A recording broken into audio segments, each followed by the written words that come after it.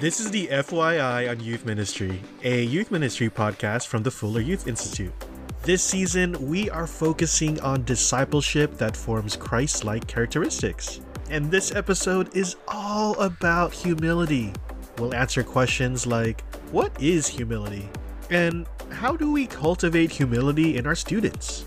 But before we dive in, let's listen to what young people had to say. My name is Samantha. I am 14 years old. I am Frank, and I am 13. What does humility mean to you? I always thought humility meant like being humble, sort of. So like my friend doesn't have high expectations of himself, but he says that he has lots to grow. So in a way, I feel like to him, he's very humble because he knows he has room to grow and has potential, but he doesn't see himself as an arrogant person. I don't see him as an arrogant person because he understands what the word humble means. Do you think that you are humble? I would say, yeah, for the most part, yes, but I definitely do at times struggle with that. Because I feel like for me, when stuff is going bad, I naturally turn to God. I'm like, help me through this, please keep me safe. But I feel like when everything is going perfectly, it's sometimes difficult for me to remember I still need God even though things are going well. And He's still helped me get here. Yeah, and I still need him no matter what.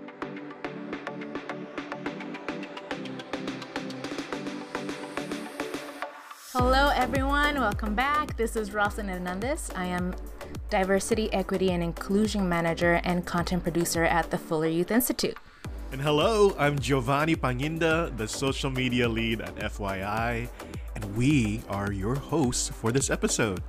And today we are going to get started with a characteristic that can feel like a catch-22. Humility. Mm-hmm. Humility is especially difficult to instill in ourselves and our students because we are said to live in this entitled culture. So today's guests will help us better understand humility, provide some examples of what humility looks like, and explain why it is so beneficial to both our students and ourselves as leaders.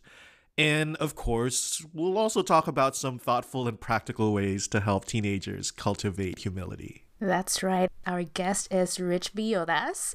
And in addition to being a husband and a father of two, Rich is a lead pastor of New Life Fellowship, which is a large multicultural church in Queens, New York. He's also a speaker and the author of Good and Beautiful and Kind and The Deeply Formed Life. Rich, welcome. So good to be with you both. Thanks for the kind invitation. Yeah, we're happy to have you. Yeah, very happy. We want to start with something a little bit more personal. Do you remember a time when young people taught you something about humility?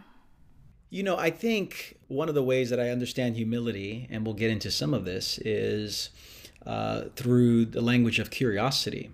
And I think those who are most humble are often most curious. And I have seen many young folks, whether they're middle schoolers or even elementary, who when they come to me with their questions, for me, that's really a great expression of what humility is, as opposed to having all the answers. That's great. And I love that you brought up curiosity. Curiosity for me is also a healthy curiosity, I think. It's one of the things that really helped me think about humility. I'm a youth pastor in the weekend, and I asked this question actually to one of my students, and one of my students quoted Kendrick Lamar and said that humility is sit down, be humble. When our research team asked youth leaders about humility, it was very difficult to come up with a concrete definition. I know you shared a little bit about curiosity, but do you have another formal definition of humility or other examples that you may have? Well, first of all, I think humility is, in many ways, it's the gateway virtue to all the other virtues. So if you can get humility, or at least begin to grow in it, it opens your life to really achieving and embodying other virtues. The other challenge with humility, however, is Once you think you have it, it's at that moment that you lose it.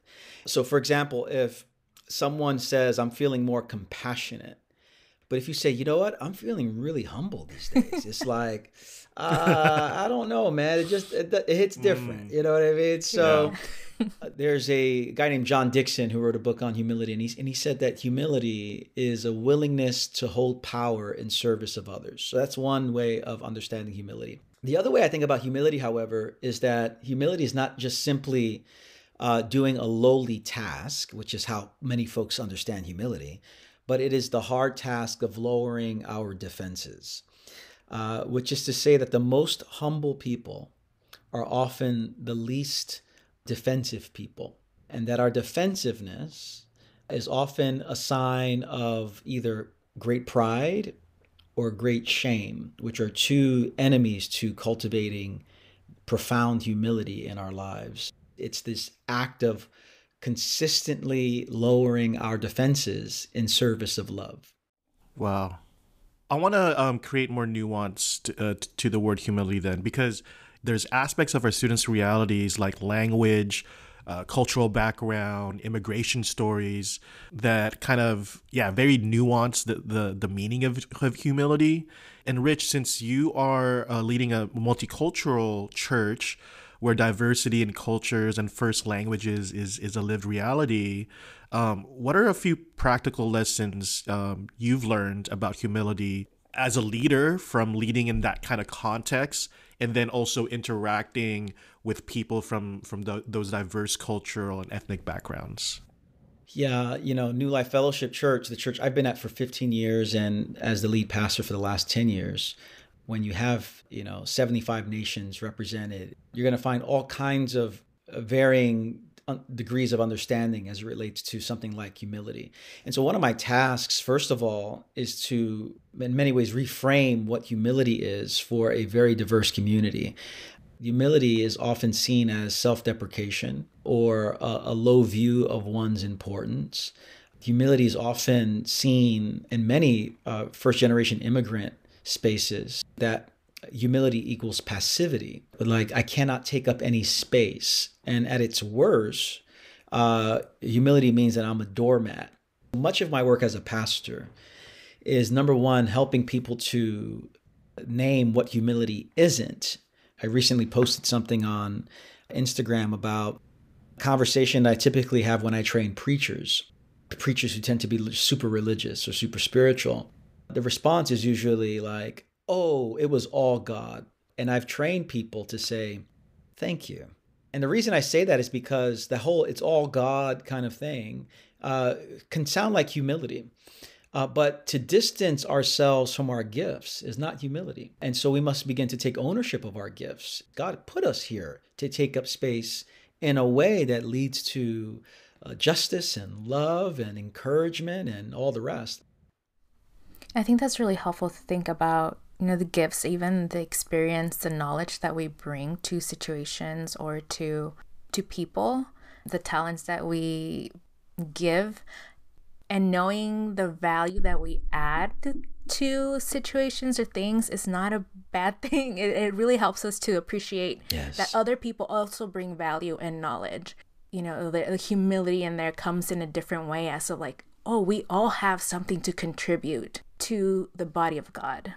Yes, absolutely right. And, which leads me to like, what is then the accurate sense of how is humility to be understood? And C.S. Lewis is typically attributed this quote: humility is not thinking less of myself, is thinking of myself less. That's humility. Humility is a willingness not to take up the kind of narcissistic space and the self-congratulatory space and the space that centers ourselves in all things.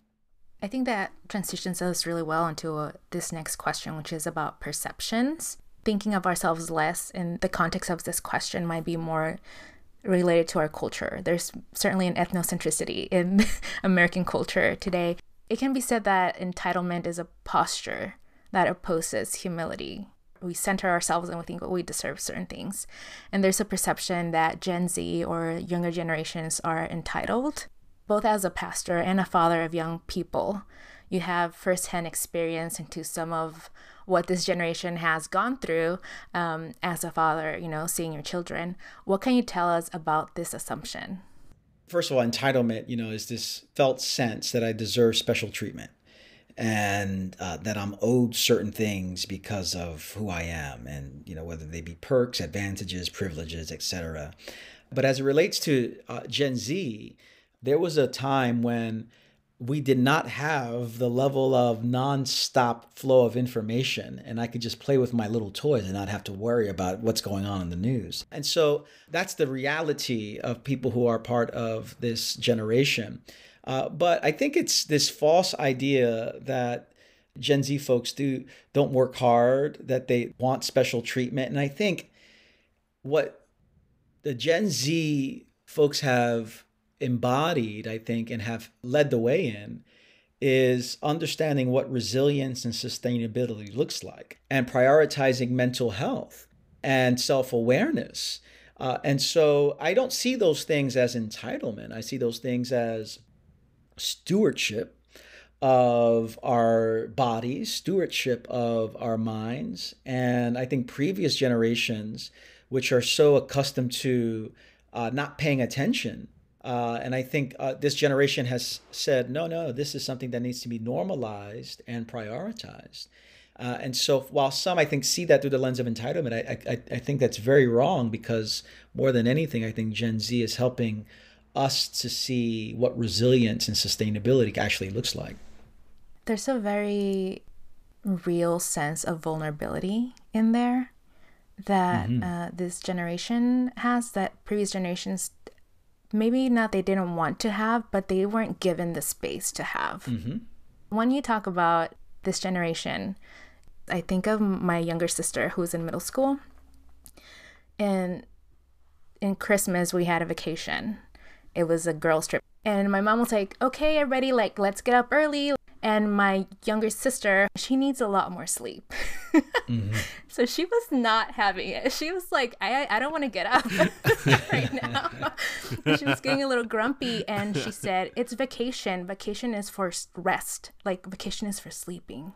Oh, yeah. And at that moment, we had to say you are right. We have this go type of thinking maybe in older generations, this hustle culture from, we're immigrants, we gotta work hard, we gotta survive, do better things than our parents, or you have to be doing something, haz algo, Yeah. But she was like, hey, let's take a break. This place is not gonna leave. We need to go at our own pace and at a healthy rhythm. Yeah. And I love that. What that speaks to is, I think this generation has a better grasp, not a perfect grasp, but a better grasp as to what integration looks like. What does it mean to be integrated with our bodies? What does it mean to be integrated with our psychology? What does it mean to be integrated with creation? What seems like soft to some generations is actually stewardship and integration. And I think we have lots to learn for sure. As a leader, why is it important for us to understand young people and not believe these kinds of myths or assumptions, or have these kinds of assumptions about them? Connecting this to humility. Humility is a recognition that I don't see everything. In fact, I don't see many things the way I think I do, with a level of clarity. I don't know everything. And so at the core of humility is a willingness, back to curiosity, to open myself up to another's perspective. One of the great gifts of the congregation I lead, we have, lots of ethnic, racial, cultural diversity, socioeconomic diversity, but it is the generational diversity that has been such a gift, because I'm able to now see matters and issues in ways with a perspective that I've never had before. At the core of humility, if leaders want to cultivate humility, it begins by us listening deeply and confessing that we don't know it all, we don't see it all in the way that we think we do. Any leader who refuses to do that actually is setting up for their own demise, because they're just assuring themselves that they're not going to be able to connect with and reach the generations that are behind them. So I see it as the very fruit of humility, to be curious and inquisitive, especially as we're talking about listening to folks in emerging generations. There's a saying in Spanish that goes, Cuando tú vas, yo ya vengo. When you're going, I'm already on my way back. So it's like saying, like, I already know the path that you're going through. But as we're saying, like, maybe we don't know everything about what these young people are going through, and being humble about it really helps us connect with them.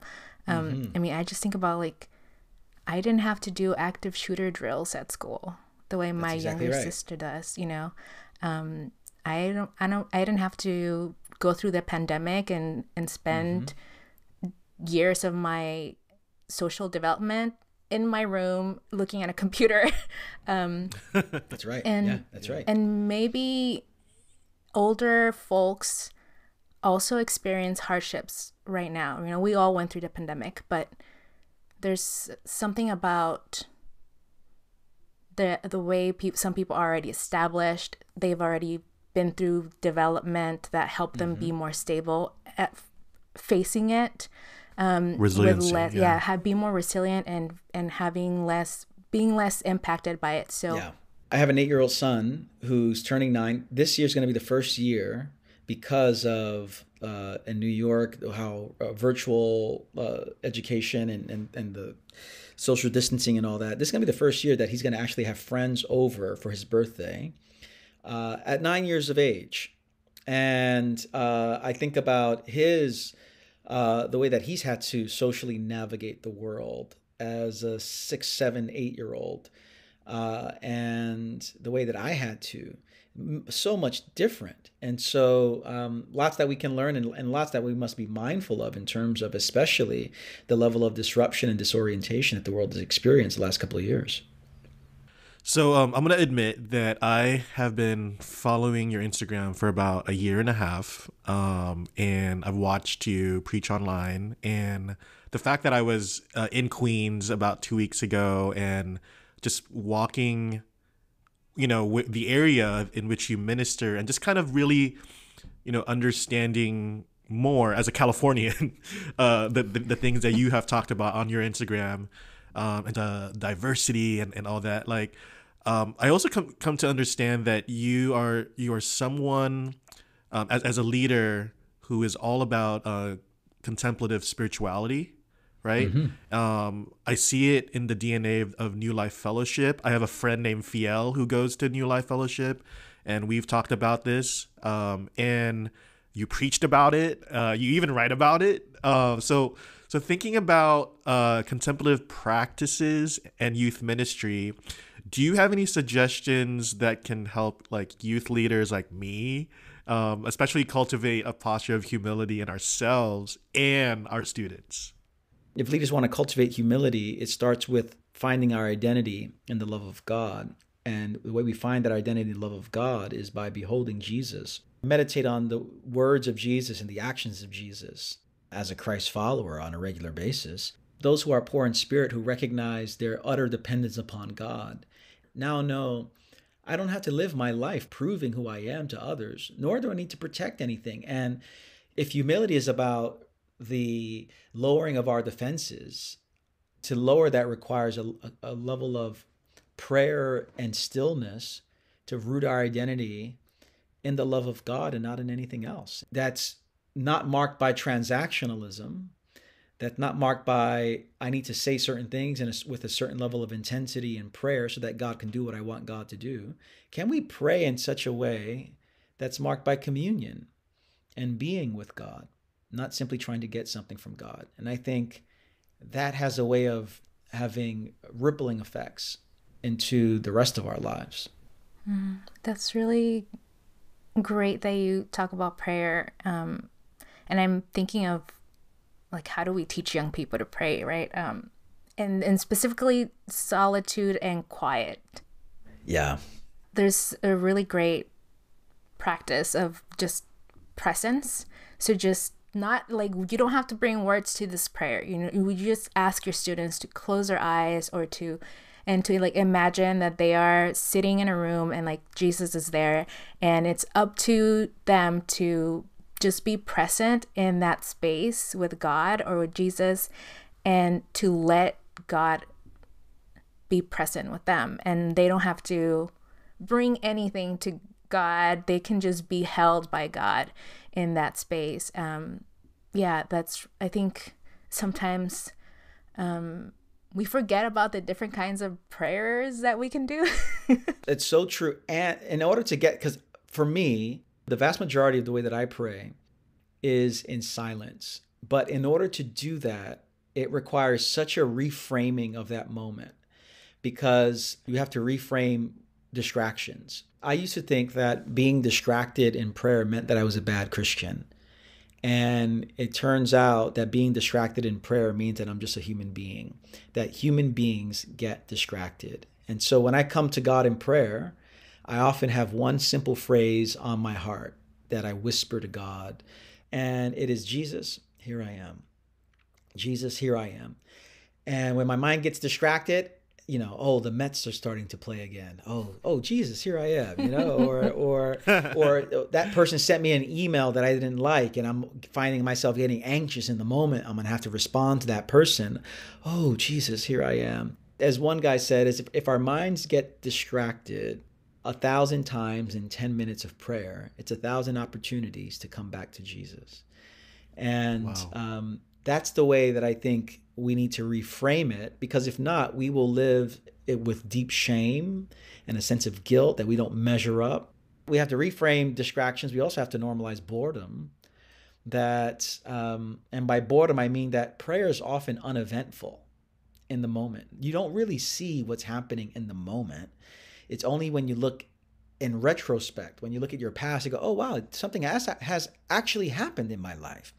But if you're looking for change in the moment, you're going to be very frustrated. And so normalizing boredom, reframing distractions, befriending silence, all these things are really important to cultivate a deep life with God in prayer. Yeah, one of the other practices that we've talked about before on the podcast is something that connects to healthy curiosity. We've talked about like a circle of affirmations where students, they each get an index card and they write their name on the top and they pass it to like the next person, right? And each person takes their turn writing an affirmation for the person whose name is on the card. And so at the end of the time, you have these cards full of affirmations of things that people see in you or the gifts that they see. And so you get to feel good about, what everyone is affirming you, but also you practice, you put those muscles to work of like looking at other people and looking for the talents that they bring and seeing them through the eyes of like how Jesus sees them. What you're expressing there in that practice is what we all long for. We all long to be seen. We all long to be built up. We all long to be encouraged. And we were made to do that for others as well. And I just find it to be a really beautiful practice that really gives expression to what Paul was getting at in the New Testament as well. Yeah, so if you've been listening to the podcast this season, you know that we have a lightning round. Lightning round. This is not, I don't want to say that this is my favorite part of each episode, but it is the fun part of each episode for me. So me too. So Rich, these questions are inspired by the questions that we asked participants in the research that we did about these characteristics that we studied, and there are no right or wrong answers. These are entirely subjective. We're looking for the first thing that pops into your head, one word or one sentence answers. Okay, are you ready? I think I am. Okay. When you were a teenager, who taught you most about love? My father. Okay. What is the greatest lesson you've learned about forgiveness? The greatest lesson I learned, and if my father's listening to this, he's going to be really happy. I tell a story in one of my books of my father going to Puerto Rico to forgive his father, who he hadn't seen for 15 years. And he captured it in a story on Facebook. But yeah, his forgiveness of his father was one of the greatest lessons I've ever seen. That's beautiful. In this season of your life, compassion looks like? Compassion looks like being patient with my children. Okay. That's a good one. What or who gives you hope? People in the generation we're talking about give me great hope about the future of the world, about the future of Christian life. So, yeah, emerging generations for sure. So this is the make it or break it question, okay? This is what we've been building up to. Mm-hmm. And it's not a fair question, but it's a really fun question. Yes. This On is a it. scale- This is the moment. Yeah, this is the moment. This is a moment. On a scale of 1 to 10, with 1 being low and 10 being high, how much humility do you have? Oh my! Today, Sure. I feel like this is a trick question, but what I'm gonna say, I'm gonna give myself. I'm giving myself a 6 today. I'm giving myself a 6 today for sure. Yesterday it was probably a 1, but I'm giving myself a 6 today. I like And that. I'll tell you why. Let me tell you why. Okay. Because again, if humility is lack of defensiveness, my wife today pointed out that I've been leaving stuff around the kitchen too much, like these coffee cups, and I use a fork and I just leave it at some random place. And she's like, you know what? Can you just put the stuff where they belong? And I just said, and without any defensiveness in me, I said, absolutely, honey. I'm going to work really hard to do that. And I thought, that's pretty good. That was a pretty good response. So, so it's a 6 for me today. That's awesome. I love that. Yeah. Okay, when something is hard, what is a practice that helps you persevere? For me, it's the practice of community. I meet with 3 pastors the first Wednesday of each month, and one of the things is we process is what's hard. So for me, it's the practice of seeking out perspective and community.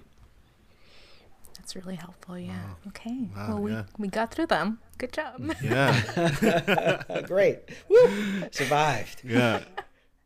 Well, this is my other favorite moment of the podcast. And, this season, we're asking our podcast guests to help us wrap up each episode with a blessing. So I have the privilege to ask you, Rich, in light of our conversation, can you give us a benediction? Yeah, what I'll do is for those listening right now, maybe open your hands towards heaven. Whenever we close our gatherings every Sunday at church in Queens, I offer a benediction in light of the message that I've preached. And so this is what I say every Sunday, and I'll adapt the words. Brothers and sisters, sons and daughters of the living God, may the Lord bless you and keep you. Make his face shine upon you and fill you with peace. And may you walk out of this podcast conversation with a greater ability to cultivate humility, knowing that you are loved by an everlasting God who sees you and calls you beloved. And so may you have the ability and the capacity to lower your defenses in the service of love for your neighbor. I bless you in the name of Jesus. Amen. Amen. Amen. Thank you. Thank you so much. Yeah. Thanks for the kind invitation. This podcast is one of the many free resources produced by the Fuller Youth Institute. Check out the show notes for links to all the resources mentioned in today's episode. And here are some final thoughts from young people. My name is Debbie. I am 17 years old.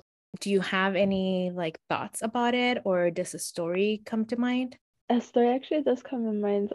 In one of my class, this girl was like, she wasn't humbling herself too much. She was like, oh, you guys to go to these stores or something more for poor people. My mom gives me money. My mom lets me buy whatever. And her friend had to pull her aside during our nutrition break and talk with her and actually humble her because she didn't see what she was saying. It's so interesting that you mentioned that her friend talked to her. How do you think friends help us be humble or help us with humility? Because we think what we're saying sounds correct, but when we hear from a friend and we hear what we actually said, it's oh, I didn't meant it like that. We learn from different perspectives. And our friends are hey, that was messed up. You shouldn't be saying that. Yeah. Can be really helpful sometimes when it comes to helping us be humble, right? Yeah.